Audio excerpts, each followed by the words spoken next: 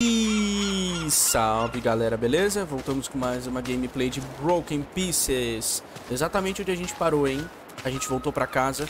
Seguinte, a gente tem que visitar o sótão, porque agora tem energia, e visitar a garagem da casa. Enquanto vocês se inscrevem aí, a gente vai indo lá pra dentro da casa, visitar o sótão. Ver o que tem lá em cima da casa. Vambora. O sótão ficava no banheiro, sabe? Eu perdi vida. Vamos beber um negócio. Vamos na geladeira beber um negócio.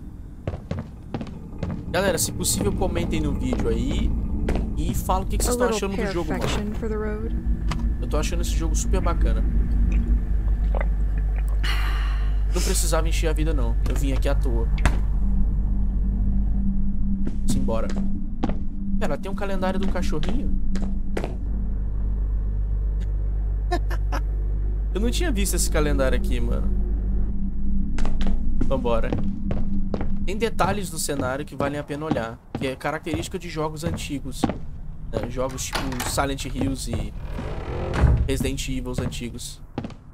Detalhes pelo cenário.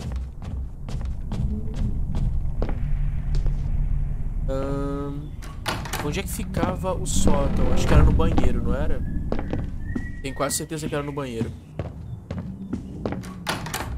Minha voz tá meio esquisita, galera, porque eu tô meio resfriado, tá? Então se eu der uns espirros no vídeo aí, já sabe. Opa! Opa! Olha, chegamos no sótão. O que é isso aqui? Sobras.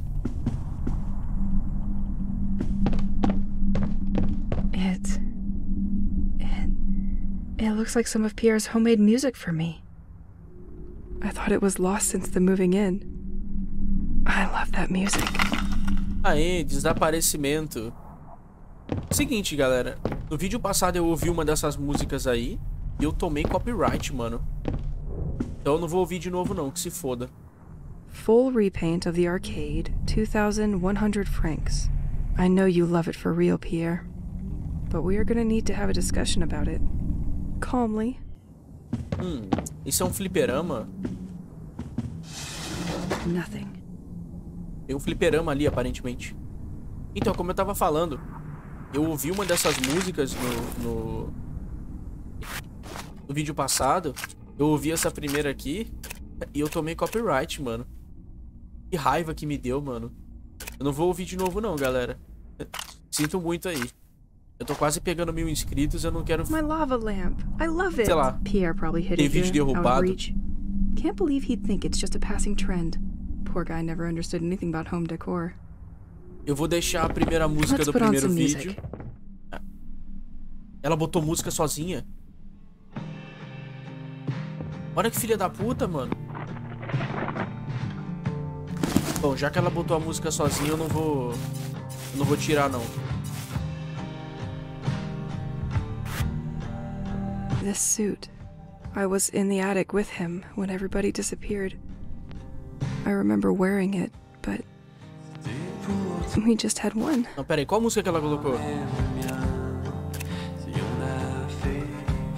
Não, vamos pausar essa merda aqui. Eu não vou ficar ouvindo não, mano. Não quero ferrar o canal com um negócio de copyright, não.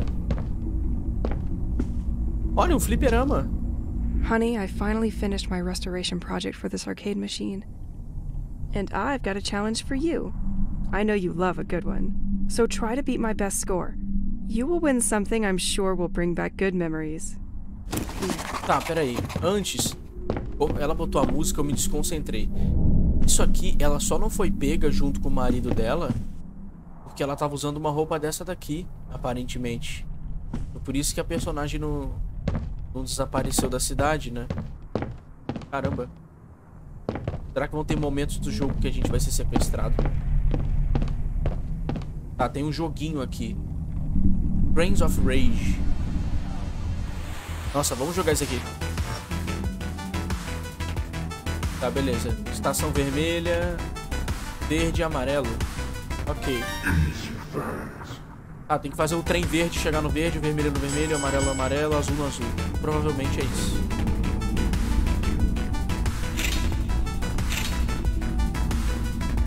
Provavelmente é isso.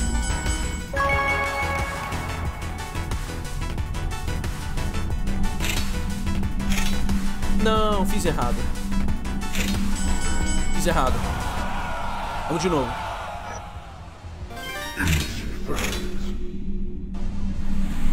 Primeiro é o azul.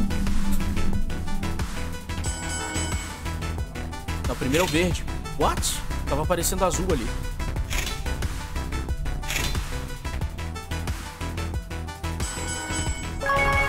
A gente tem que bater o score de lá de cima de 6.500. Talvez a gente ganhe alguma coisa com isso.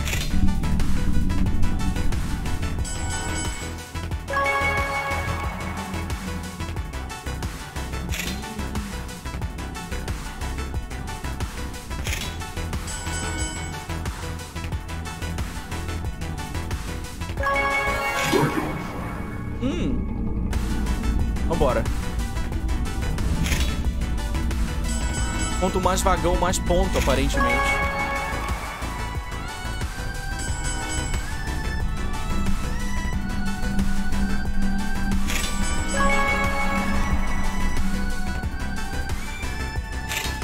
Nossa, bateu no outro. Come on.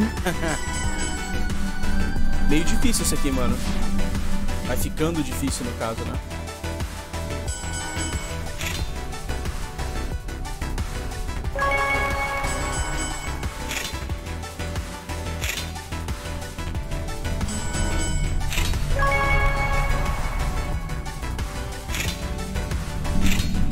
Putz, mandei errado, mandei pro lado errado. Droga.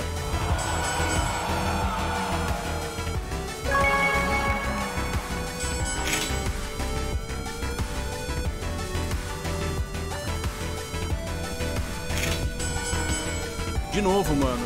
Só o verde foi.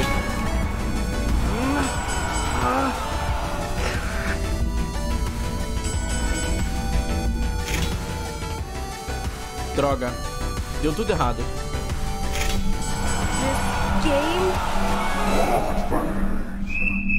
Bom, vou sair.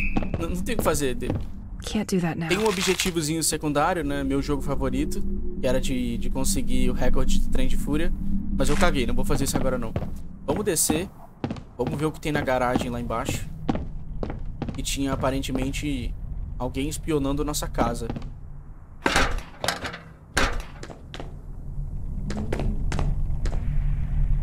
Depois eu vou fazer um vídeo batendo o recorde desse negócio de trem de fúria aí.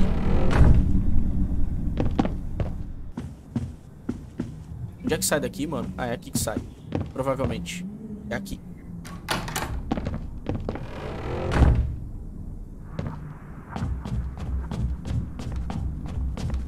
Eu acho sacanagem, mano, eu não poder ouvir as músicas dos personagens porque o jogo dá copyright na merda da música, tá ligado?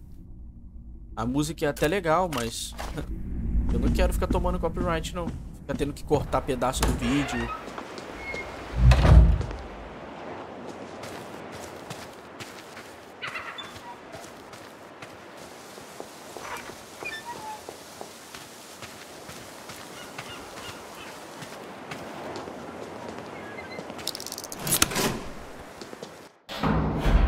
Ah!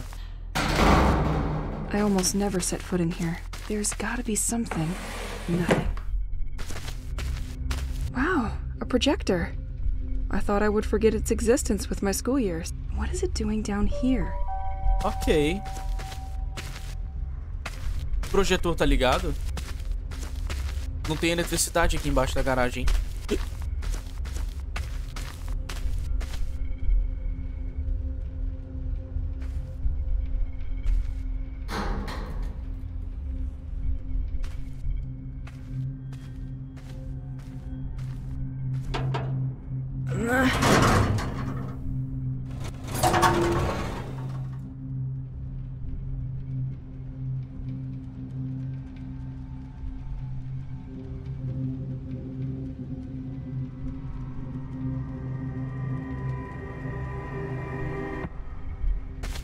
What?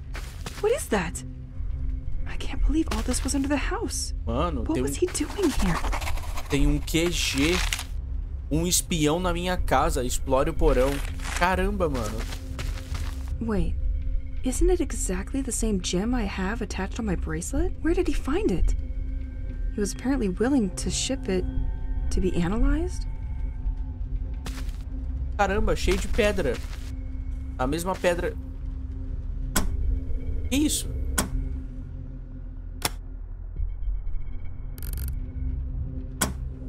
Pera, a luz tá apagada, né? Não dá pra ver o que que é aquilo ali. Parecia um rádio aquilo ali.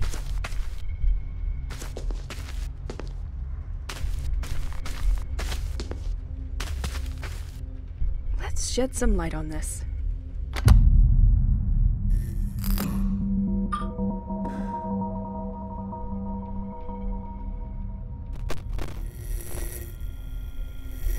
If you're listening to this, you are probably the person sent by the office to continue my investigation.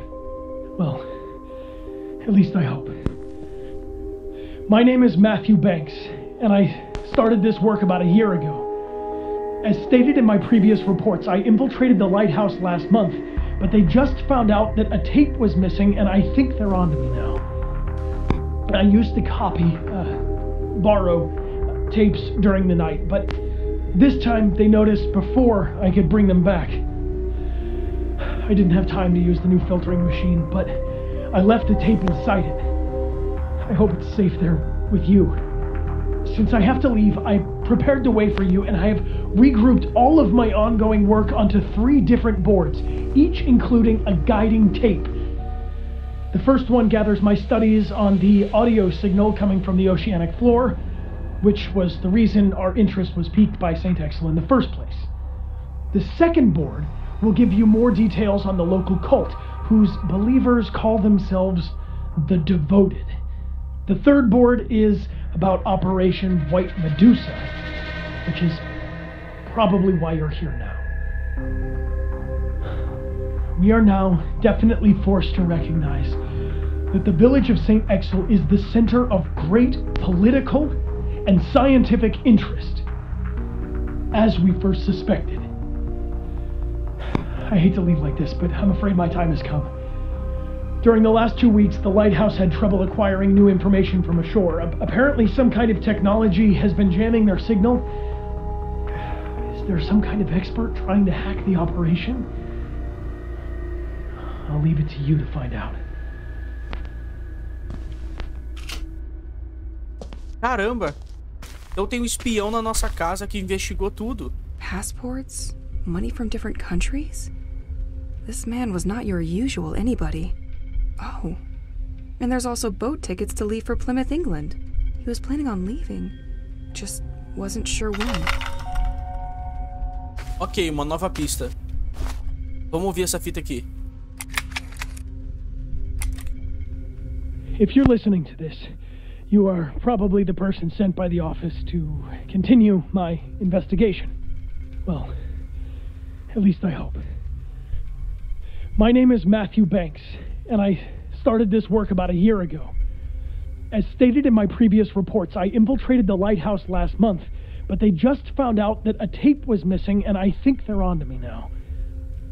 I used to borrow tapes during the night, but this time they noticed before I could bring them back.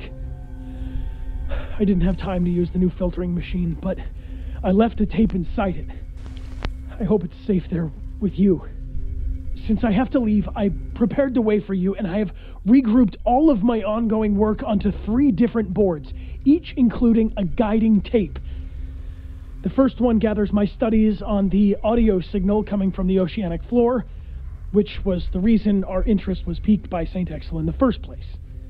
The second board will give you more details on the local cult, whose believers call themselves the Devoted.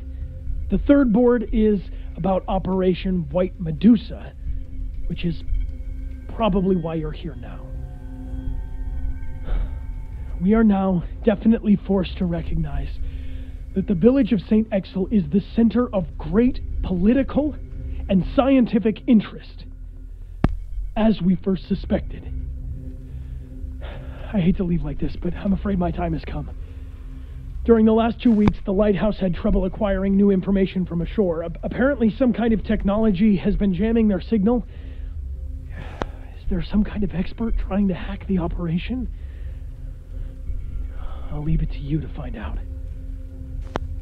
Caramba.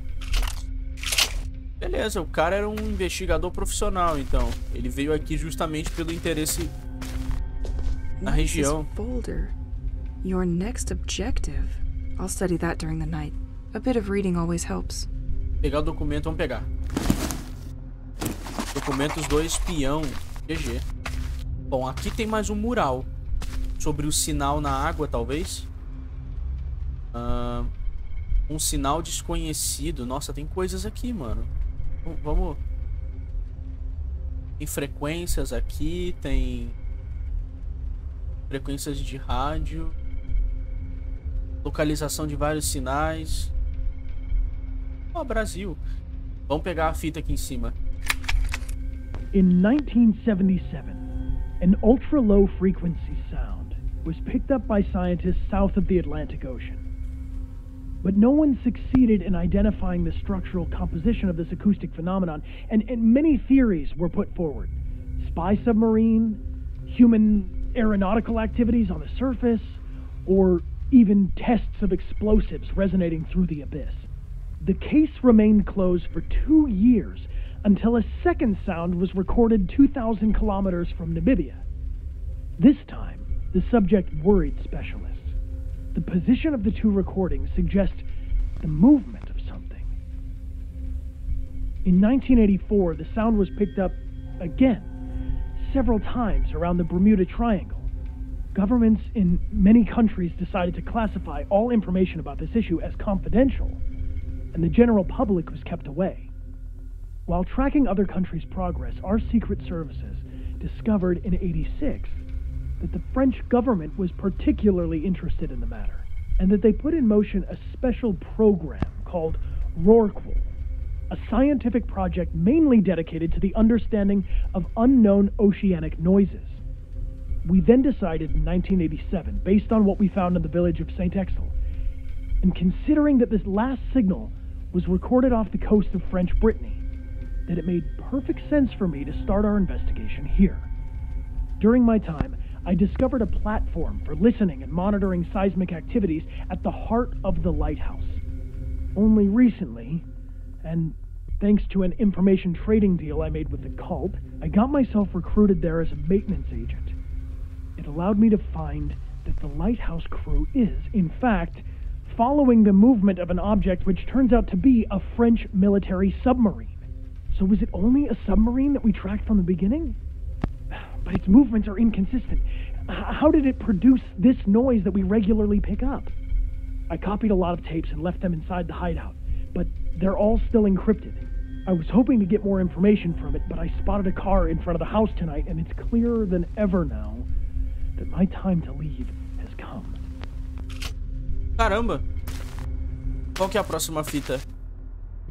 A próxima fita é... Operação Medusa Branca. Será que tem a... Ah, tem a ver com os militares isso aqui, ó. Tem a ver com os militares. Gás. Olha, mano. Vamos ver essa fita aqui.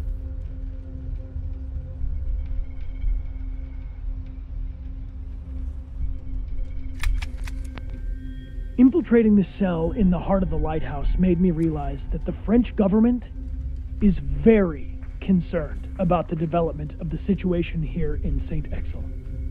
The development of the sect, as well as the growing anomalies observed in the population and nature, are monitored in a sustained manner.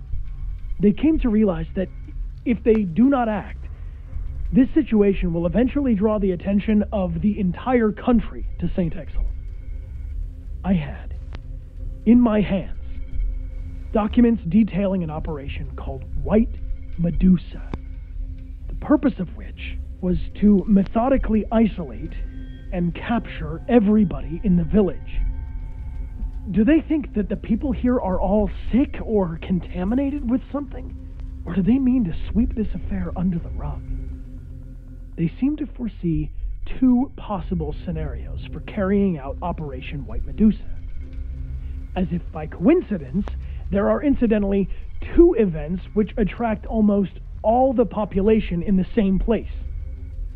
The village festival, which takes place during a whole weekend, or a fair organized by the village school. I was able to reconstruct on the map the assaults considered in each of these possible scenarios. A large number of troops will be deployed, and they can easily prevent anyone from escaping by blocking the main accesses and roads. They will proceed using heavy trucks and toxic gas to control and direct the crowd toward them. The inhabitants of Saint-Exil have a Damocles sword over their head, but they don't know of its existence, nor when it will fall. Caramba! Porra, os militares são os filhos da puta, então, nesse jogo, né?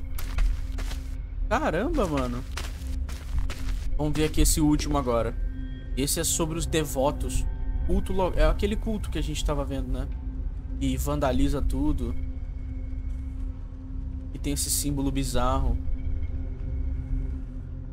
Mansão, igreja, docas, lighthouse, farol, Saint-Exil, cidade. O mapa é bem grande, né?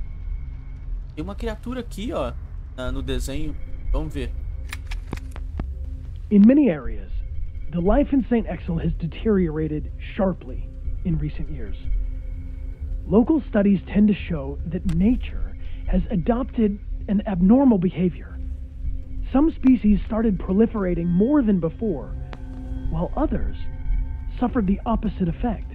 Some animals became aggressive towards humans, and some bird species completely migrated and left the region for good. We've also seen a lot of upheaval in the behavior of inhabitants of the village and their health. Ultimately, it led to many people leaving, which left only the ones who didn't have a choice. A real change is taking place, and no one seems to understand where it's coming from. Additionally, these extraordinary happenings have been rumored in the region, which isn't improving the situation. The village has become a place of attraction for people bathed in pseudosciences, esoteric and the occult, to say the least. É uma vila de terraplanistas. They now see this place as a central home to their mythology. One movement eventually took over the others and established itself as the popular cult, the devoted. They managed to obtain this importance by being omnipresent in their protests. They vandalized sites in large areas surrounding the village, which made the local press very keen on showcasing them, and ultimately helped a great deal in converting more people to their cause. According to my research, it is governed by a certain Aurora K. I couldn't find a lot of information regarding her, but managed to steal some pictures by following her after a public meeting with the population. She built her movement on the belief in the existence of an abysmal entity which would sow its harmful influence over the region and towards the inhabitants of Saint-Exil. To calm this underwater entity, they tirelessly seek the culprits for this curse. They unearth and send ashore on deteriorating ships coffins containing the bodies of people who have always lived here. If the boat returns and runs aground on the coast, the person and their family are pardoned. Okay. I haven't seen it yet, but it looks like they've shifted into high gear by sending people who are still alive to sea. These are just rumors, and people who go missing may have simply decided to leave the area. They never communicated their plans with me regarding the future of their protests, and I'm not sure where they'll meet yet. My theory is that they'll probably regroup either near the White Manor or the local church. Caramba, mano. Então o tanto de barco que a gente achou, que os ocultistas usam, é pra mandar a gente embora, mandar pro mar. Caramba, cara. Que bizarro, né? Eles mandam pessoas como sacrifício para essa tal criatura que eles acreditam que é real. Que é essa criatura gigante aqui. A entidade divina. Eles acreditam que ela é real, então eles mandam pessoas no barco para ela devorar, talvez. Não sei. Bom, tem um rádio aqui. Quebra o recorde de trem de fúria? Não, não, não, não. Vá dormir, estude os documentos do espião. Cara, tem muita informação aqui, galera. Olha isso. Oculto. Vamos ler aqui um pouco sobre o que é o bloop. Um som de frequência ultra baixa detectado em 77. Diversas vezes 10 anos seguintes. Algo está se movendo pelos oceanos. Teorias criadas por cientistas. Submarino de espionagem, atividade aeronáutica, teste explosivo, animais, sonda. Nossa, mano. Projeto Rorcal, farol. Tem muita coisa aqui, cara. Tem muita coisa aqui. Aqueles caras foram criados pra... Os caras do farol estavam literalmente investigando este som. Próximo de Saint-Exil. Foi gravado. Ah, o espião que tava aqui era o cara que fazia a manutenção da investigação. No farol tem um sistema pra gente ouvir. Talvez no farol a gente consiga ver mais coisa. O culto. Parece que eles cultuam essa entidade gigante. A líder deles é essa Aurora Kay, né? A líder do grupo. Foi criado na existência da criatura. A entidade é mantida para espalhar influência nociva nos habitantes. Será que a entidade é real mesmo? Ou é o gás? Ou tem a ver com os militares? O espião acredita que eles se encontravam na igreja à noite. Então a gente tem que ir pra essa igreja. Putz, mas à noite, velho. À noite a gente não pode estar fora de casa, né? É arriscado, né? Devotos profanam locais de adoração. Pintam símbolos. Eles deixam as fitas da propaganda que a gente já viu, né? O que eles fazem? Para agradar a entidade, eles enviam caixões contendo os corpos de pessoas que sempre viveram aqui. Caramba, mano.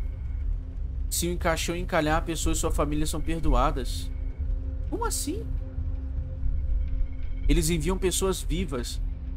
As pessoas desaparecem.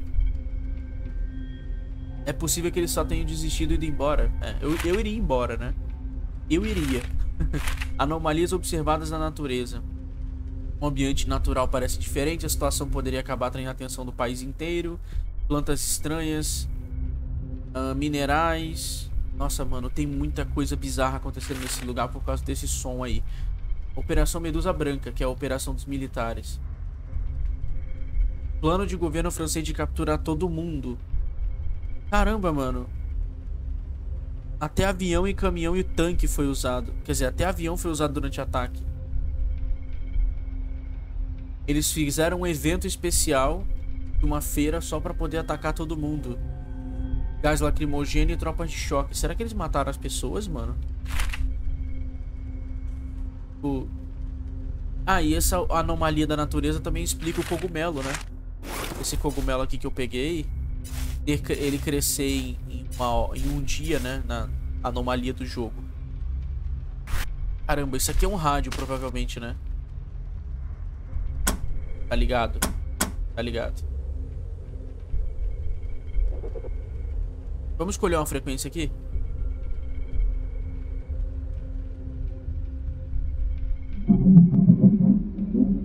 Ô, louco. Peraí. O que tem aqui?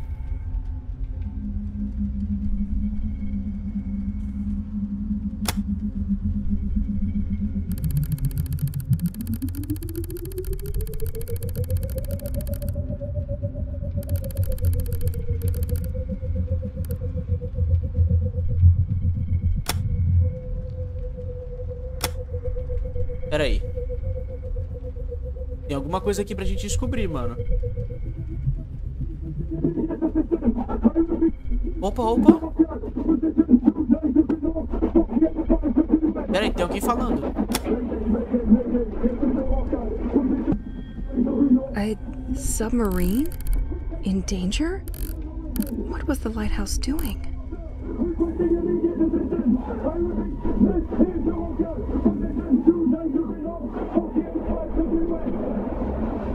Caramba, mano. Um submarino pedindo ajuda.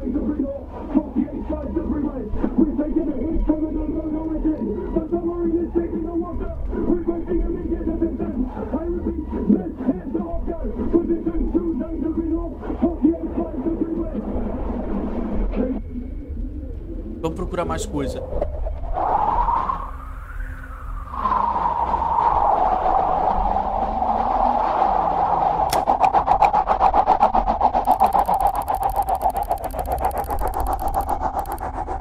Peraí.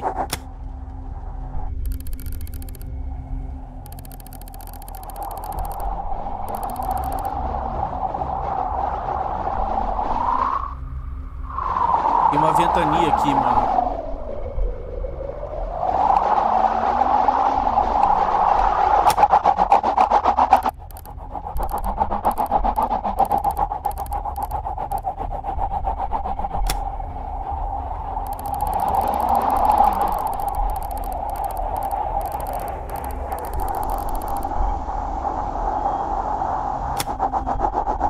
Parece que não tem nada aqui.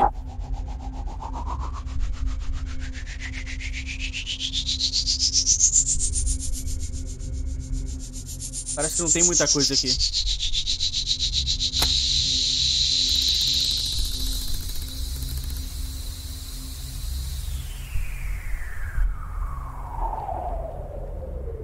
Parece que só tinha o negócio do submarino, né? A impressão que dá é que tem alguma coisa aqui no meio.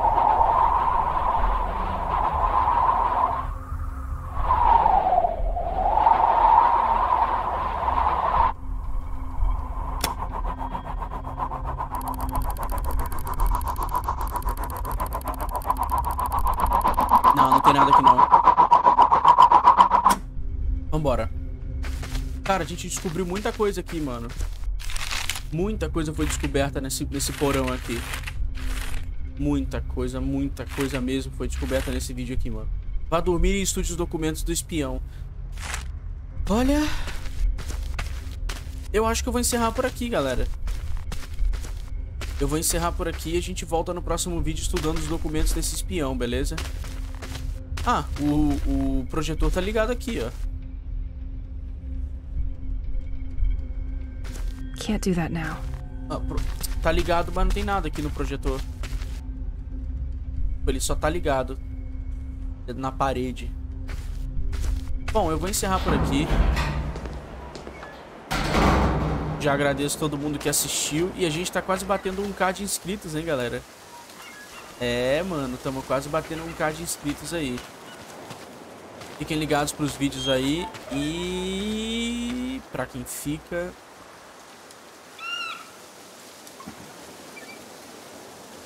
Minha pica.